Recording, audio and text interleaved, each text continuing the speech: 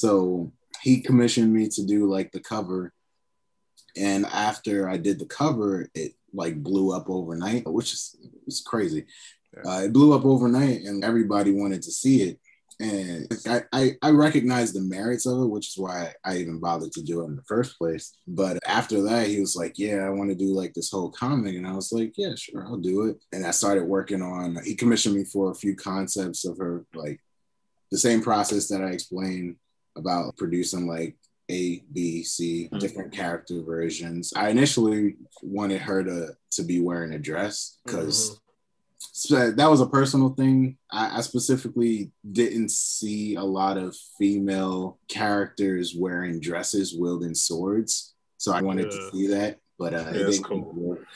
and, you know, obviously it's not practical. And I produced a few concepts. If you've seen any of the concepts or like the character designs online, like it's not even the final character design that gets posted everywhere. But I had a concept of her inside like a Civil War outfit, full jacketed up and everything with the two swords.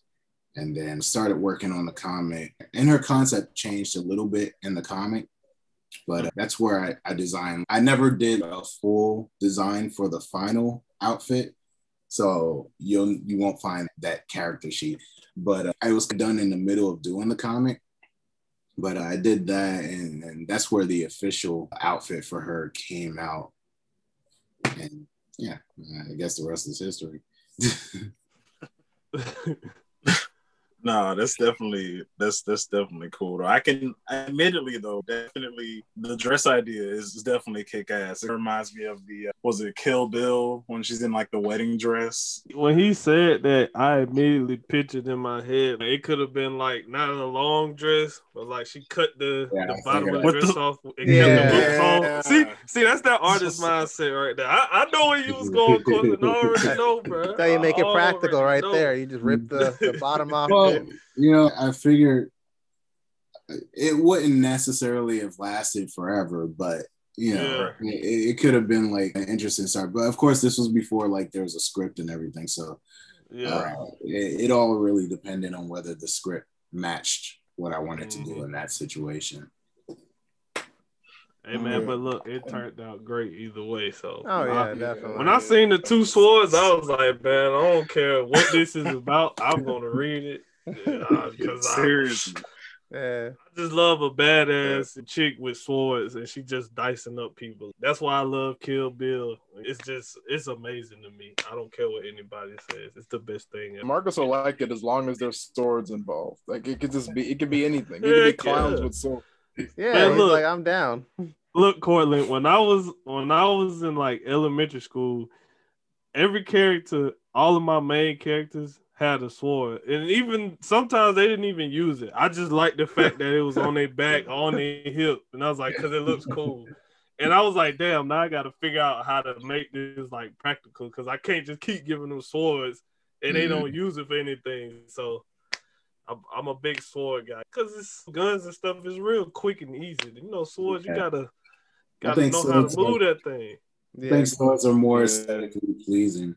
Mm-hmm. Yes, very. Like if you're talking like Final Fantasy with Cloud's Big O, like that huge ridiculous that, like it's impractical, but you're like it's impractical, but you're like I just like to see that him swing the sword around. It's but yeah, Courtland, you mentioned making a script. Give us a rundown of like how the script looked. Like, did it have drawings on it, or what was the process and like the ideas of the comic into images? Okay, so David's not an artist, so there were no drawings on it, but there's no reason to say that couldn't happen.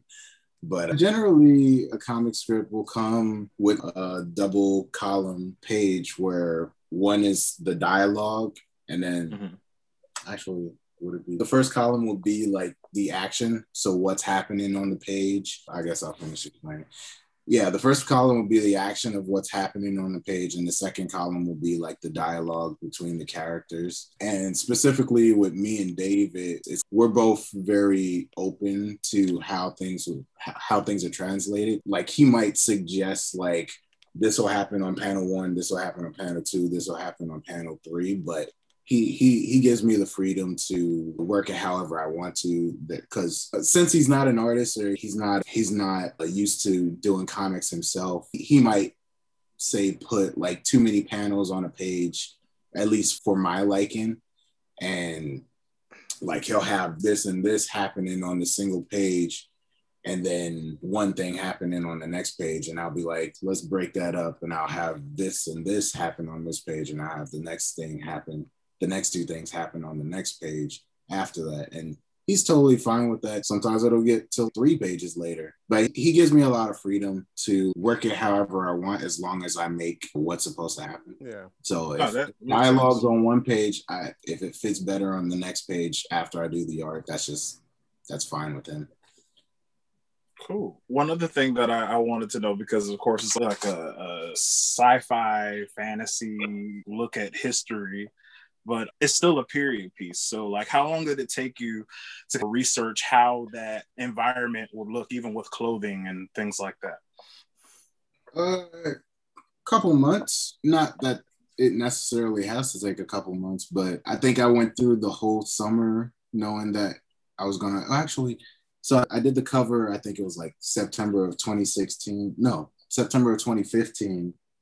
or something like that. And then I remember going all the way through 2016, and I remember going on vacation and I was working on like concepts and doing research and stuff like that. So it took a couple of months. It's always good to do reference as thoroughly as possible if you want to match like a period piece.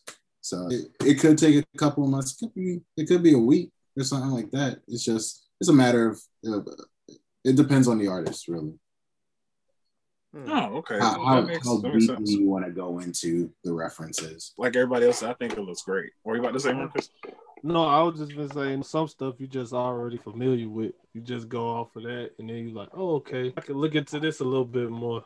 Yeah, I think I definitely needed, for like period pieces like that, I definitely needed the reference to, because that's not part of my natural schema.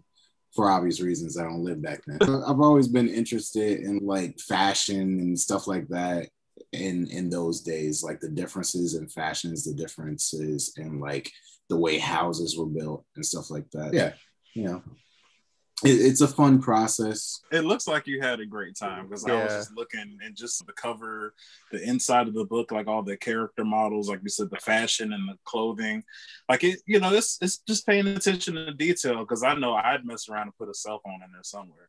So it's just like, man, so put some shade somewhere, bro. Put some shades on her. Right, exactly. At the very end, you can hear the the CSI Miami music, and then Harriet comes down with the shade. I've been doing research on that, because it's actually not that easy to get research for the clothing and stuff from back then, because photographs back then, if they had photographs, they weren't great photographs. So a lot of my reference would also come from like movies that took place. I was just gonna say movies. Yeah, you know, like 12 Years a Slave or something like that. Yeah, I mean, it makes sense though. And one of the last things I wanted to know, in particular, because I love Harriet's design. Like, how long did it take you to come up with the idea of how you wanted her to look? Because I'm sure that could have gone a lot of different ways, but like as far as like age wise and like just the overall design, how long did it take you guys to come up with that? I think David always wanted her to be along the younger side, a younger Harriet Tubman, so probably late 20s, early 30s. As far as her look, the initial thought that I was going with was that, because originally I thought it was going to be like in the middle of the Civil War, and I think the comic is going there eventually, but I thought it was going to be like in the middle of the Civil War. So her outfit was initially designed like with her wearing a Civil War type outfit. Her shirt was modeled off of the Civil War uniform, or one of the Civil War uniforms that I found online. Okay. And her pants were originally modeled off of the Civil War outfit also, but as you'll see in the comic, I had them more tattered when she arrived, so you wouldn't know that that's necessarily what they were. But that's how we arrived at that final concept. It started there. Obviously, it takes place before the Civil War anyway. Yeah. So it's not a Civil War uniform, but it was inspired by that. Oh, definitely. I dig it, man. I think I can tell you, because I think I've heard him say it inside his interviews, but the original idea for Harriet Tubman Demon Slayer is we were going to do the whole series, and at the end, we were going to pull out, like, in the future, and it was going to be a character reading the story and talking to Sarah Michelle Gellar, and like that's the story of the first Vampire Slayer, and it was going to be Harriet Tubman Vampire Slayer. Yo, that's sick, man. Yeah, that's dope. That is dope, man. But that was only if we got backed by a dark horse. But that was the original plan to ultimately end up there. Yes, man.